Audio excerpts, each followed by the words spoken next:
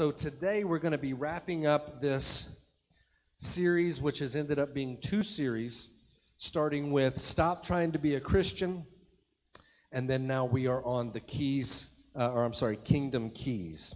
So today is going to wrap that up. Hopefully in some way, shape, or form, I have shown you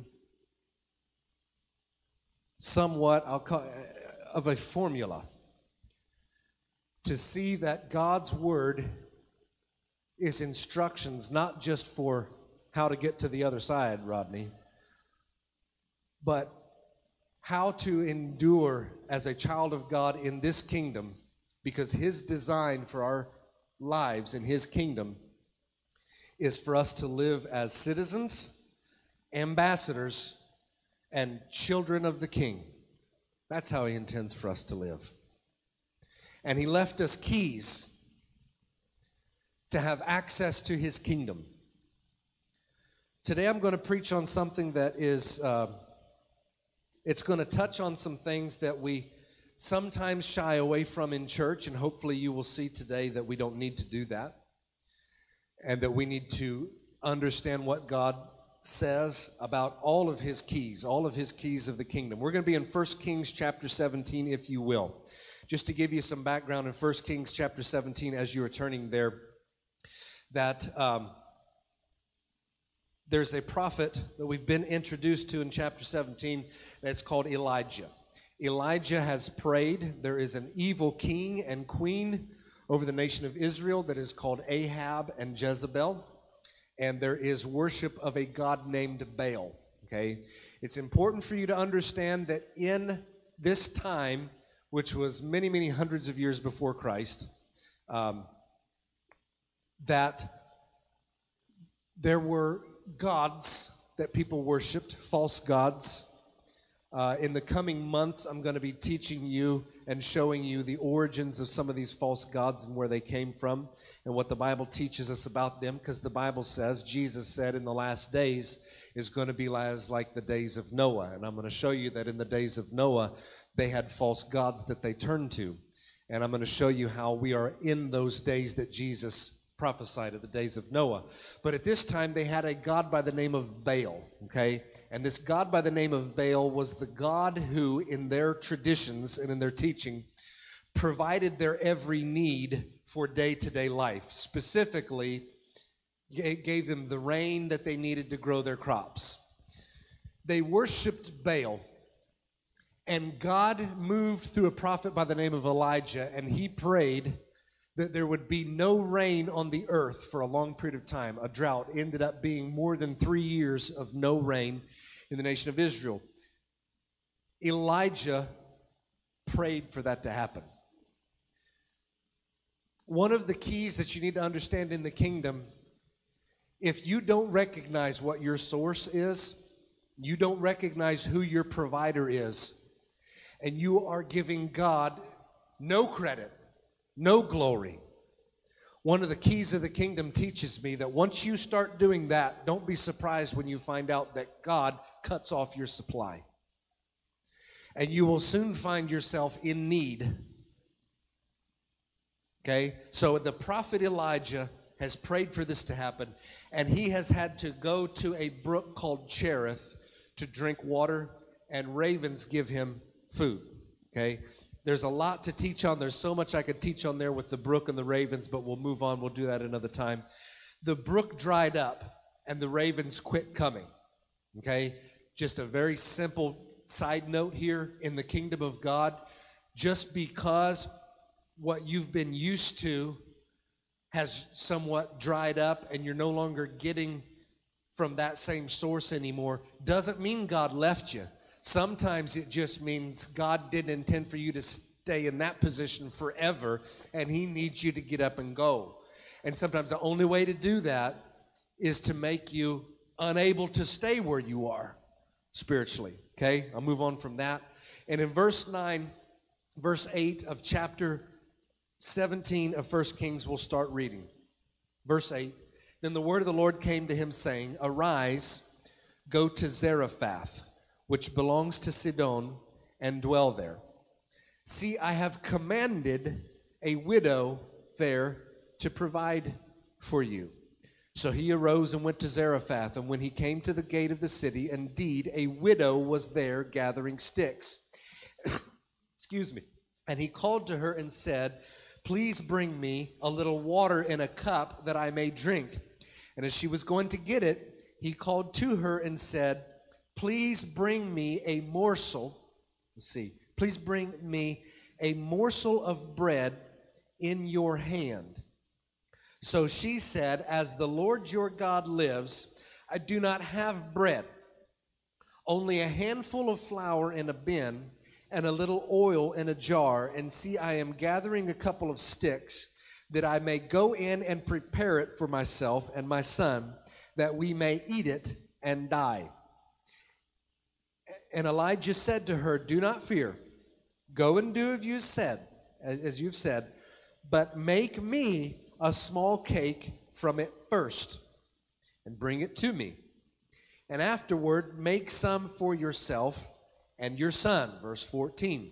For thus saith the Lord God of Israel, the bin of flour shall not be used up, nor shall the jar of oil run dry until the day of the Lord sends rain on the earth. So she went away and did according to the word of Elijah.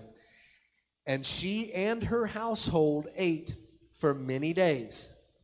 The bin of flour was not used up, nor did the jar of oil run dry, according to the word of the Lord, which he had spoke by Elijah.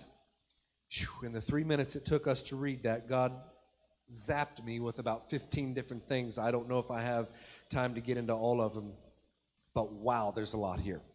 Let's start with it right here. He's sent Elijah to a city called Zarephath, and he said, I have commanded a widow woman to sustain you there. Now I'm going to stop, and if God tells me he's sending me someplace and God's commanded somebody to provide for me, what I'm expecting is that there'll be somebody waiting at the gate with a sign holding up saying, Prophet Elijah, like we're waiting for him. We've got you a room at the Holiday Inn. We've got you a buffet ticket. We've got everything ready. If God tells me that he's commanded somebody to provide for my needs when I get there, personally, that's what I'm expecting. But Elijah shows up, and here's some widow that didn't even know he was coming. She's gathering sticks for her and her son to make one last meal, and she says, we don't have anything after that, so I guess we're going to die. But God said, I have commanded her to sustain you. Here's what you need to know about the kingdom of God and the keys of the kingdom of God. If you are walking in obedience where God told you to be, when God told you to be there, and you went when he said go, here's what you can expect. That when you get where you're going, God has already taken care of what you're going to need when you get there. And whoever's going to provide it and whatever's going to provide it, they don't even know they're being used by the hand of God.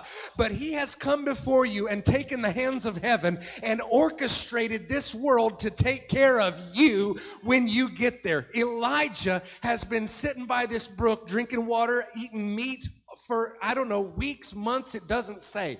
But Elijah has gotten used to God sending things for him to be there. But he said, Elijah, you ain't doing me no good by this brook. You've gotten strong. You've gotten what you've needed here, but you ain't doing me no good by this brook. The other key of the kingdom that you've got to understand is God did not create you and make you to be some ornamental piece in a church somewhere and sit by a brook and just let God send the water, send the raven, send the bread. That's not what he intended for you to do. If he's put you in that spot, understand he's doing what David said, Lord, make me lay down in green pastures. He's getting you strong. He's getting you strong in the Lord because he's about to pick you up and say, get up and go and do this thing. So he's told Elijah, go to the Zarephath. There's a widow woman who's going to sustain you. I've commanded a widow woman to sustain you. He shows up. Nobody picks him up at the airport. Nobody's holding a sign.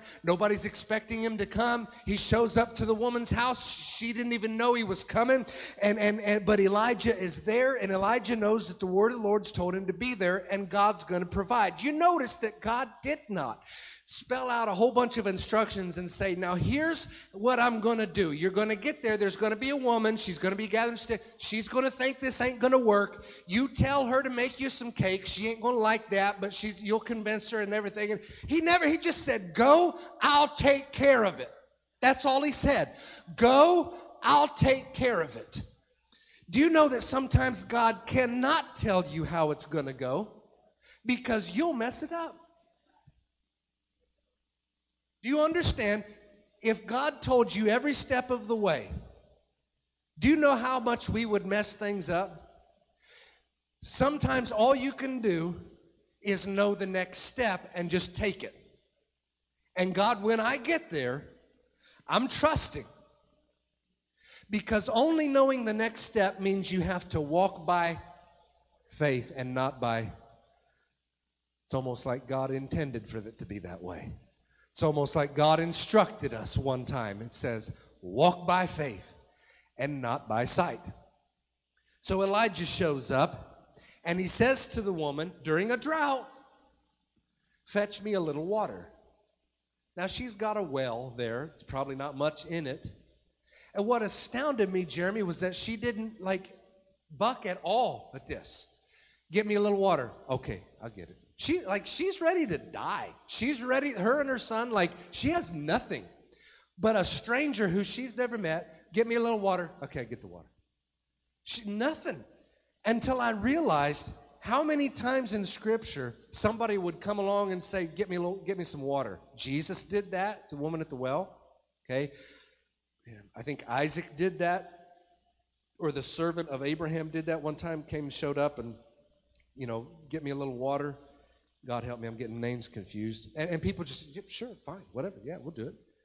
That was actually a very traditional custom. Didn't matter, somebody shows up, get him water. Get him water. It hadn't rained in months. Get him water. Apparently the well has not completely dried up yet. She has a little. So get me a little water. Sure, fine. What's interesting to me is to understand she would have done that for anybody. It was not a stretch, or let me put it this way. It was not a sacrifice for her to fetch him some water, even during a drought. It was customary, it was expected, and she did it without thought. Then Abraham pipes up and does what is not traditional. As she's going to the well, he says, also, make me a morsel, I don't need a lot, make me a morsel of cake, whatever bread cake she was making, or whatever she had. Make me a little morsel that I can eat. Now we've hit something, because she goes, oh no. She was just going to do the expected thing. She was just going to do what is traditional and what is expected, what is customary. But now he's asking for something more. And she says, oh, I don't know about that. All I have is a handful. That's not much. And it's hard for us to imagine, we modern day 21st century Americans, with our portion sizes of our meals that are 5 times as big as they were 100 years ago. We eat a lot. This wasn't much. This was like a little crumb. This was a little. She had enough to make a little tiny piece of whatever bread or cake she had the meal for, the mix. Just that much. And it was enough for her and her son to have a meal that wouldn't even save their life. It was enough for them to get it in their mouth and taste it.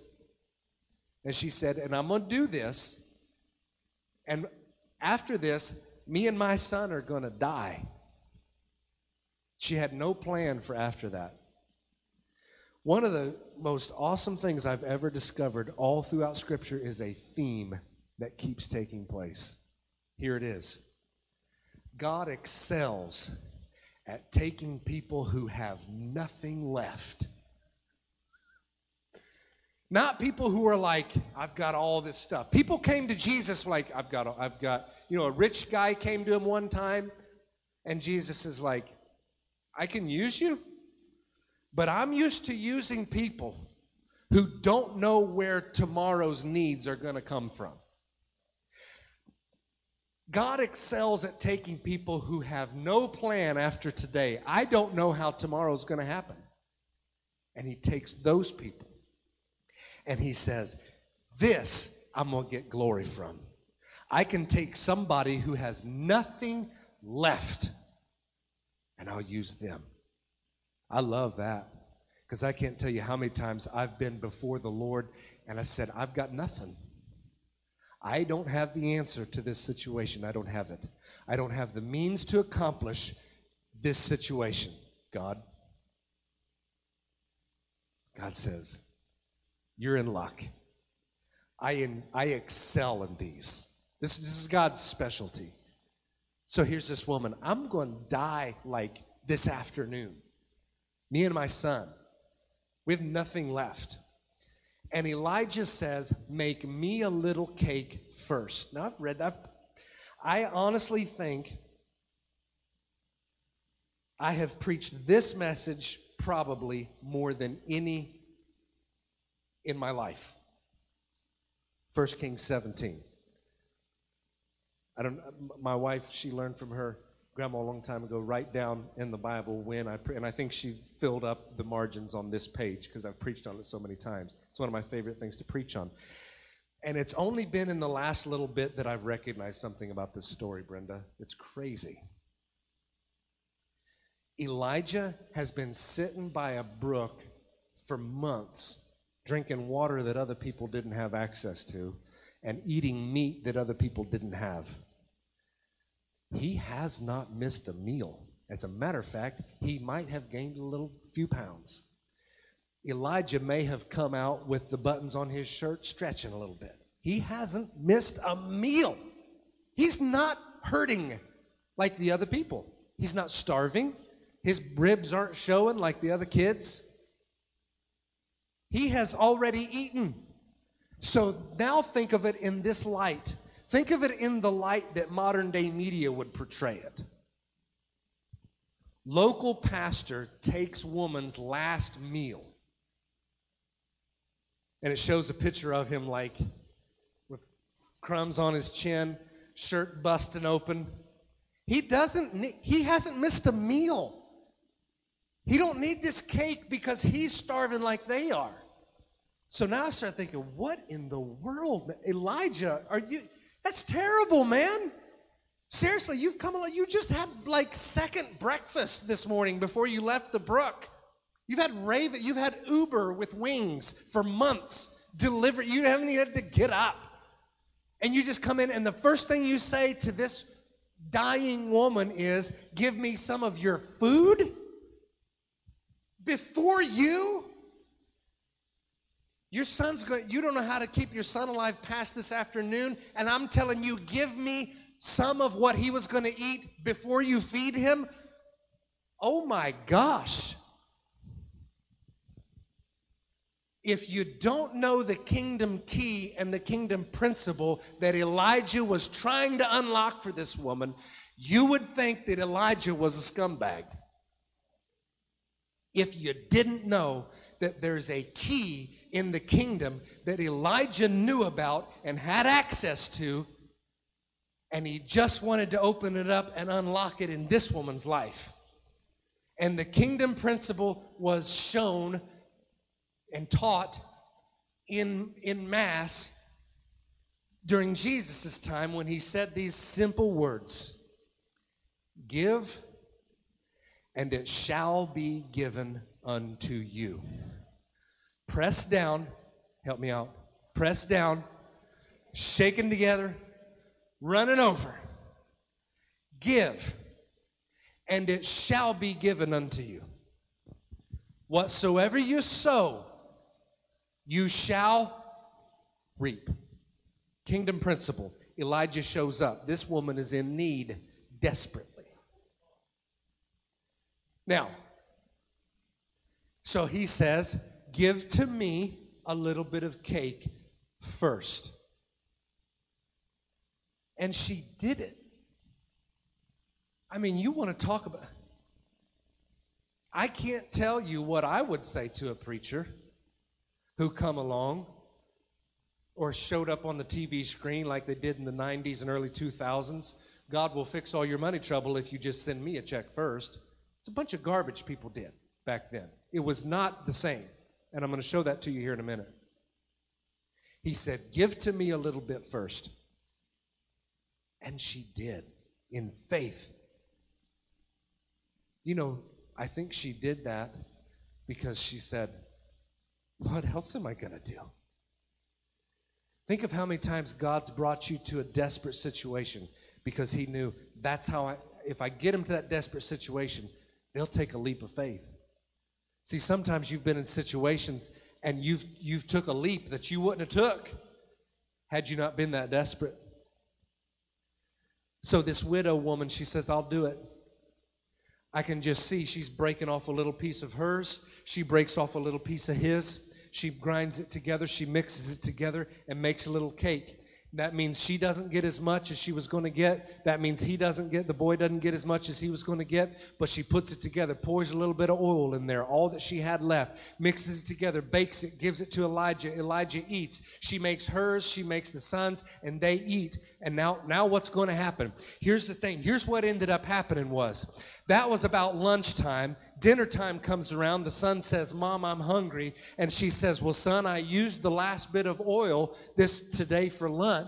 And Elijah, I could just imagine, go look. She goes in the kitchen, and well, I'll be daggone. There's oil in here like I never even used it in the first place. Opens up a barrel. Well, for heaven's sakes, there's some flour in here. I could have sworn I scooped the last little bit out of it. Sure enough, and she's got enough, and she makes some cake, and they have dinner. That next morning, I can just see breakfast time rolling around. Mom, I'm hungry. Well, son, I used the last, and puts it up. Well, something's going on here. I know I scooped the last little bit out of here. And what's funny to me is it doesn't say that she opened up the barrel and there was like flour up to the top, or she had a thing and just dump it. All it said was every time she needed a meal from the barrel, it was there. Every time she needed oil from the cruse, it was there. Here's the thing. Some people say, man, I don't know, does God want you wealthy? Does God want you this, that, and that? Here's all I know. He wants it to be where you never have to worry about where the next is coming from. You just know it's gonna be there. That doesn't mean that I'm gonna be, wealthy, flowing with every need that I've ever had in abundance. Sometimes God does it that way. Other times all it means is God is going to make sure you have what you need. And if you have a need, it'll be there before you even reach for it. He's going to take care of all of it. But the key to it is, give and it shall be given unto you. What you sow, you shall reap. This woman needed food to be provided for her family. So she said, if that's what the Lord is requiring, that I need to reap a harvest of food for my family, guess what I need to sow? Brenda said it last week. We prayed a prayer years ago. We talked about the Lord. We need the Lord to bring a harvest to this church in the form of a building. And along come an opportunity, GU coming along and saying, we need a building to practice in, and another church down in Cincinnati had no place to practice their music because they rented a hall at a school weekly. And I said, come and use our sanctuary and pray. And we started sowing a building. We started saying, I'm going to give a building. Well, I'll be daggone if not. In 2018, that I got a phone call. And along come this phone call, somebody said, it's somebody I worked with 10 years ago, hadn't even talked to them, haven't thought about them, and they said, we got this building, and we need to give it to a church. Whatsoever you sow, give, and it shall be.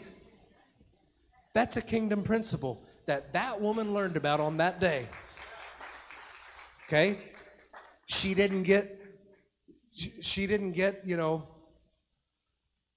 maybe in a super amount of abundance. I don't know. I don't know what happened with this woman. But I'll guarantee you this. Elijah one day had to leave 3 years later. He left. I'll guarantee you till the day that woman died, she never had to go to the grocery store again. It just kept going. Because what God gives you, when he honors what you've given and you are faithful, he'll turn around and say, I'll never let this thing run dry. Wow. So, chapter number 18 of the book of 1 Kings, we're going to skip. And we're going to go to verse 21. This is Elijah 3 years later. He's going, and God said, if you go and see Ahab, I'm going to send rain on the earth. So he goes. They've been looking for him. They want to kill Elijah. He's caused a lot of problems. And the prophets of Baal, about 450 of them, are up on this mountain. Is it Carmel? Somebody help me. Carmel, not caramel. Yeah. Some people ask me if I want caramel. I'm like, no, I don't know what that is, but I'll take some caramel. Say some things right. What, you know what I mean? But anyway, I'm just kidding. Mount Carmel. And he goes up there, 450 prophets of Baal. And Elijah says, at some point in time, this has got to stop. We got to figure out how this is going to end. I like that. I like somebody who's not willing to just keep going and letting bad circumstances be there forever. Amen? So he says, this has got to come to a stop. Let's figure out what we're going to do. Top of Mount Carmel, verse 21. And Elijah came to all the people and said, how long are we going to let this go on? How long will you falter between two opinions? In other words, you're going to do this. You're going to be in this kingdom and understand the principles. The kingdom keys cannot be something that you believe in one day, but you're not faithful to it another day. So you can't do that. How long will you falter between two opinions? If God is God, then follow him. But if Baal, then follow him. But the people answered him not a word. Then Elijah said to the people, I alone am left a prophet of the Lord, but Baal's prophets are 450 men. Pause. Everybody look at me. What he's saying is, the popular opinion is we should keep trying this whole Baal thing because we got 450 people that want to do that. We got one guy who's got another idea, Elijah. He says, so the popular opinion, let's keep trying this thing that hasn't worked in 3.5 years. One of the things about this kingdom key of give and it shall be given is that sometimes you've got to understand, if you have never applied this principle and you say, man, I don't know if that's going to work out. Things aren't working out for me now. Sometimes God needs you to recognize, if what you're doing now ain't working, perhaps God's plan of this kingdom key is worthy of giving it a shot. Even if 450 prophets say, this is the way. If you are going to act upon what God has called in the kingdom, if you are going to use these kingdom keys, know this, sometimes you will be the one who's looking different than everybody else. Everybody else is doing it this way. You're doing it this way. Do you understand that Jesus Christ, when people came to him and wanted to come into the kingdom, if he found something wrong, he found something that... Let me just expose this right now for what it is. In one place, Jesus was encountered by a rich young man who come along and said, I want to follow you in the kingdom. I want to go with you. And Jesus said this. This is what they beat my brains in with as a kid. Jesus said, you lack one thing. Because the guy said, I've kept all the commandments. In other words, he's a good Jew. You know, he's a good practicing Orthodox church attending Jew at that time. And Jesus said, you lack something. You lack one thing. Sell all that you have and give to the poor. They beat my brains in with this when I was a kid. Because church I went to, it was a broke contest. Anybody ever been to that church? You're more spiritual, the more broke you are. All right. That's what they thought. And so they'd read this scripture and say, you see right there, Jesus couldn't do nothing with a man who's got money. Sell all you have and give to the poor. And then he turns around and Jesus is like preaching and then they just keep showing me these scriptures because Jesus turned around and said how hard it is for somebody with riches to enter into the kingdom of God. It's easier for a camel to fit through a needle's eye than it is for somebody with riches to enter into the kingdom of God. And they said, you see right there, you got that money, you ain't going to heaven. That's what they told me. What they forgot to tell me was, I think it's like a chapter later, Jesus walking through Jericho, and a man climbs a tree by the name of Zacchaeus. And Jesus says, climb down out of that tree and come here, I'm coming to your house today. Uh-oh, here's another rich fella. He was the richest man in town. He had more money than Davy Crockett. He had all kind of money. This Zacchaeus fella, loaded. Better watch out, Zacchaeus. Jesus don't like money. He's about to tell you something you don't want to hear. He's going to tell you, get rid of that money. You can't make it into heaven with all that money. Better brace yourself, Zacchaeus, or be ready to write a check, man, because you got to get rid of that money. And Jesus says, how you doing, Zacchaeus? Everything you doing okay? He says, yeah, I'm doing great. I give half of my goods to the poor. And if I've done Jesus, I'm going through a time in my life. I'm so blessed.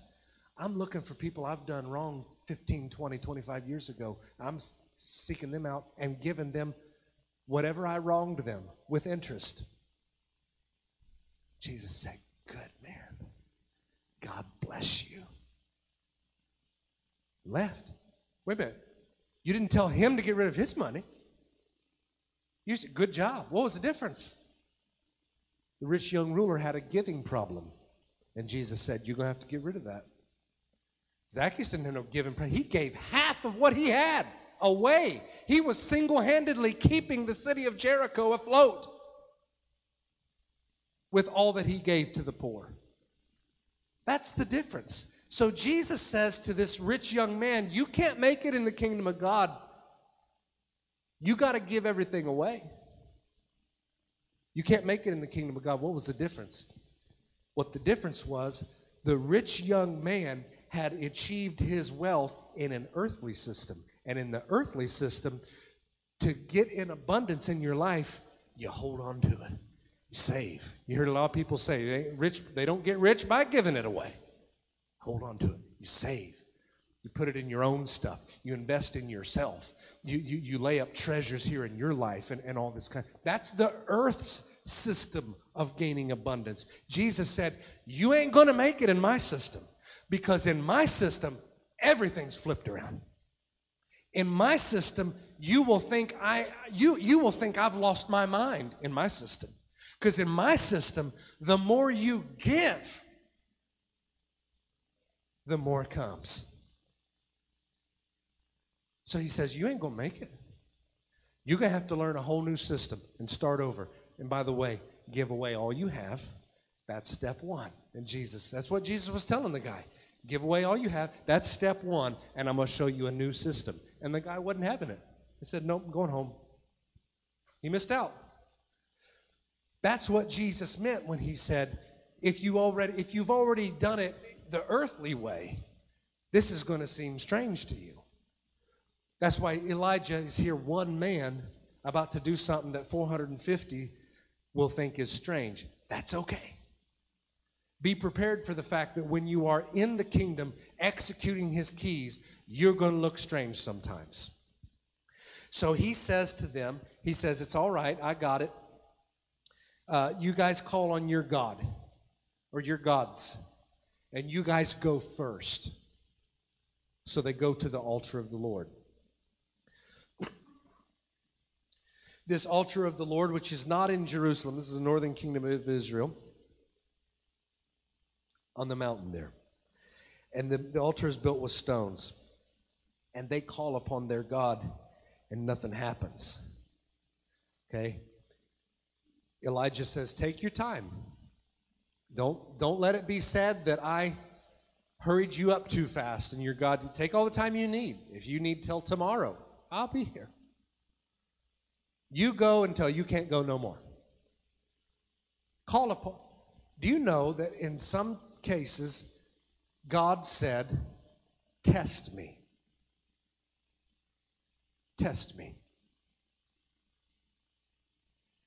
One of those places, one of the only places that he described about test, give it a try, test me, is in the book of Malachi, chapter 3 and chapter 4. And in the book of Malachi, the only place where God says test me was in this. He said, in your giving to the kingdom. Test me. And see if I will not. Y'all remember I've taught you for weeks about the blessings of God are in the heavenlies. We have to access the heavenlies. God said that Jesus is the door. You go through the door opens, you have access to the heavenlies. Jesus is that door. But here's the deal. God showed his people in the book of Malachi, test me and see if I will not open up the windows of heaven and pour out a blessing that you cannot contain. Okay? This is about God meeting your needs, folks. This is about this is about you being able to say, I may not know every step. I may not know where exactly God's taking me at the end of all this, but I know this. As long as I'm walking where he's put my footsteps, if I have a need, heaven's going to give it. So Elijah says, try it. You guys try your way. Let's make sure your way isn't going to work. And it didn't work. They jumped up and down. They cut themselves. Weirdest thing. Cut their arms, I don't know, legs, all kind of stuff. I don't know what they were trying to do there, but I know this. I know that there will come a time in your life if what the world, if the earthly way has ever worked for you, eventually it won't. No matter what. And you will actually harm yourself trying to get it to work. Cause harm in your life. And the enemy is silent. Not this time. So Elijah says, my turn. Guys, I'm going to skip down to verse 32. Then with the stones he built an altar in the name of the Lord. And he made a trench around the altar large enough to hold 2 seahs of seed.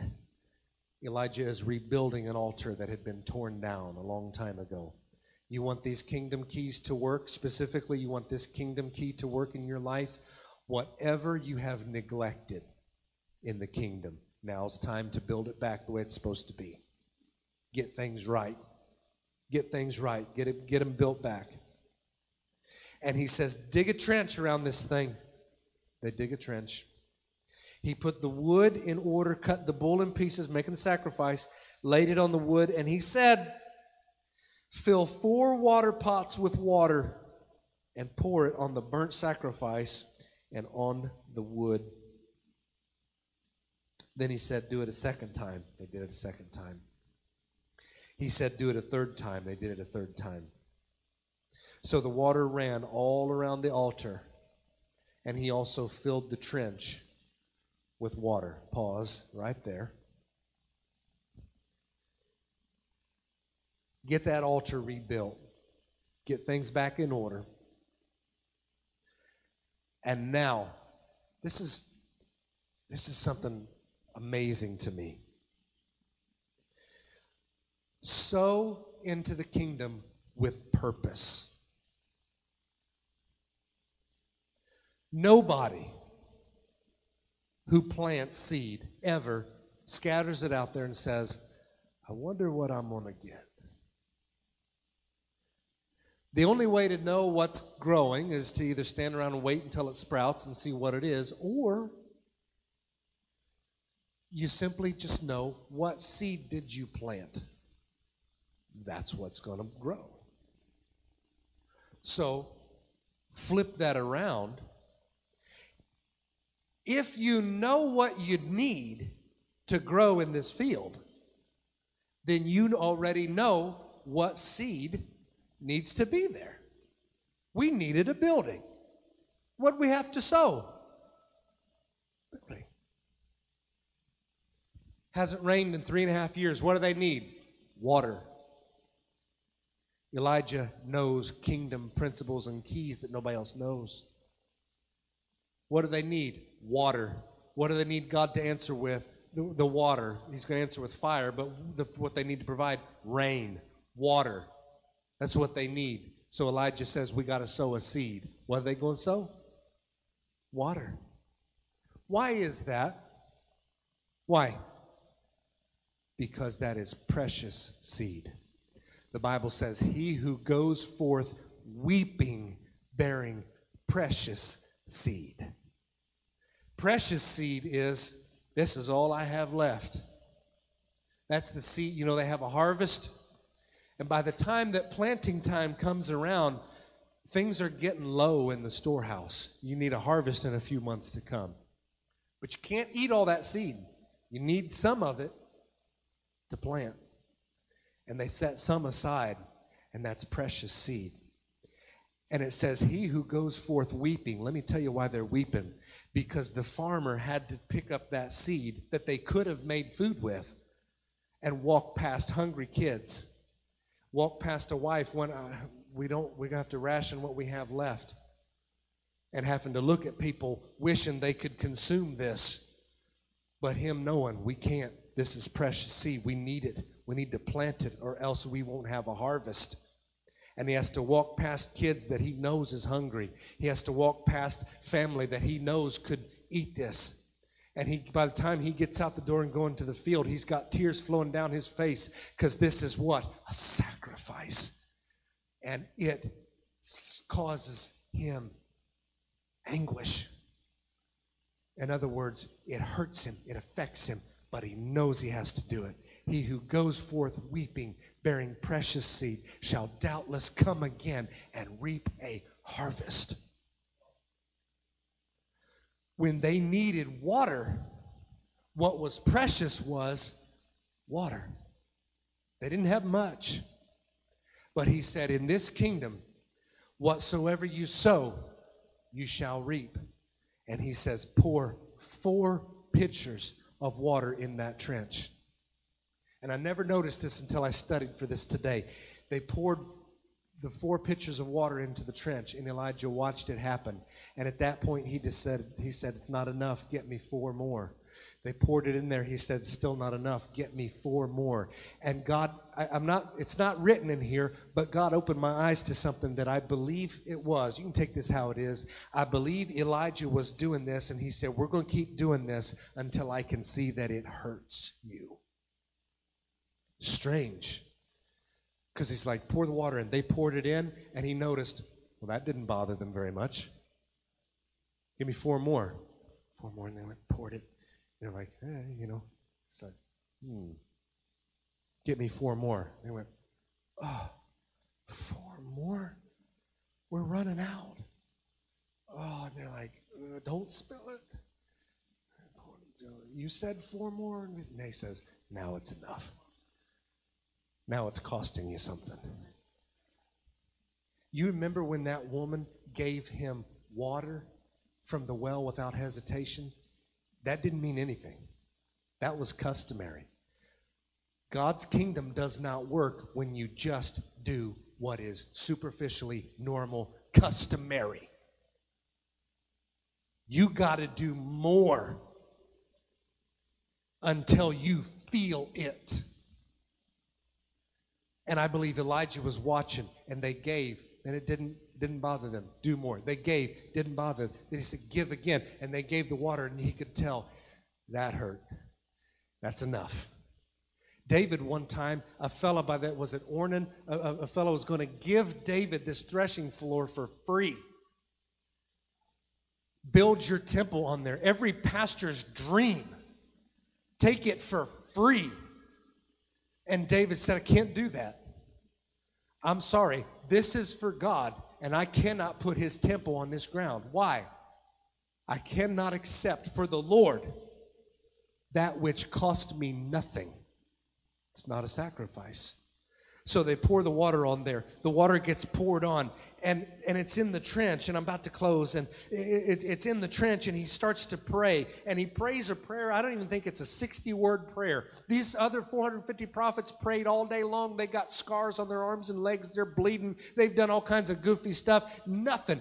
But the minute somebody sowed seed into the need, all it took was Elijah simply saying, God, show up. We're here. We need your answer. And God did what he did not do for any of the other prophets for 3.5 years. And he did for one man in one 50-some-odd word prayer. God answered it. What was the difference? Seed had been given into it. And that's the principle. Today, you know what you need for God to do in your life. You know exactly how you need God to answer in your life. You know exactly what you need heaven to pour down. That's great news, because if you know what you need, then you know what the seed should be. So he did all of this, and he showed the people, and he said, God is still the answer of prayers. But in this kingdom, give, and it shall be given unto you. Whatsoever you sow, you shall reap. Amen? God's taught me a lot of lessons, some of them a long time ago, some of them recently. Something very important. God will never bless you with anything until you have first shown you will serve him even if you don't have that. Y'all remember 3 Hebrew children getting ready to be thrown in the fiery furnace, wouldn't bow down to the false idol? They said, well, who's the God you're willing to go into the fire for? Shadrach, Meshach, and Abednego answered, and they said, the God we serve is able to deliver us from the fire. But if he doesn't, I'll still serve him. See, one thing God's got to get out of the church, and one thing God has got to get out of his kingdom, is the number of people who are putting stipulations on whether or not they're going to serve him, whether or not they're going to listen to him, whether or not they're going to obey him. Some people are waiting for God to meet the need first, and now, God, I'll do it. How many prayers have ever been prayed in a foxhole somewhere along the line saying, God, get me out of this and I'll serve you? And by the grace of God, God has met needs for you in your past, even when he said, I know they ain't going to follow through. But by his grace, he has sustained you this long, and he said, my kingdom needs to be stronger than that, and my kingdom needs to be one that says, I'm not in this and putting stipulations on, God, you got to do this, and then I'll do that. What God designed is, God says, you meet me where I have called you to, be faithful and do what I've shown in my word, and I'll be there. And when you open the barrel and have a need, it's going to be in there. When you need to pour something out and it be there, it's going to be there. That's what he said. But Shadrach, Meshach, and Abednego said, I know he can, but that ain't why I'm here. I'm here because of who he is. If he gets me out of this fire, awesome. If he don't, I don't care. I still serve him, and I will not bow to any other God. Stand to your feet if you will. God has called upon us to understand how his kingdom works, and how his kingdom works is we are in this thing for him. I'm in this thing for him. And what he needs me to do is to pour myself and sow myself into his kingdom. And God will meet every need according to your seed. Amen? That which you have given, that which you sow, you also shall reap. Give, and it shall be given unto you. Bow your heads, if you will. Lord God Almighty, I thank you so much for all that you have done. God, I thank you so much for these 2 series that we have just been through. God, it's been such an enlightening time. It's been such a revelatory time, and you are just getting started. And I thank you, Lord Heavenly Father, for your word that's gone out and touched the lives of people. But God, you have called upon us to move first. So today I'm saying you have met the needs of your people as they sow themselves into you. So first and foremost, I pray that if there's any that need to come into this kingdom now today by the salvation of Jesus Christ, let them sow themselves into your kingdom right now. Let them give themselves unto you. The Bible says, whosoever shall call upon the name of the Lord shall be saved. Let that be done for somebody today. And God, I'm asking and praying that you will strengthen us and strengthen our faith. God, that you have shown us so many things that are enlightening about your kingdom. We are excited about them. But God, these things require diligence and faithfulness. And that God, help us to be strong and to do as you have said in your word. Put this to the test and see if heaven will not open up its own windows and pour out blessing. Pour out a blessing that you cannot contain. God, I'm asking in the precious name of the Lord and Savior, Jesus Christ, that you will do all these things. We pray this in Jesus' name. Amen. All that will come to this altar, and I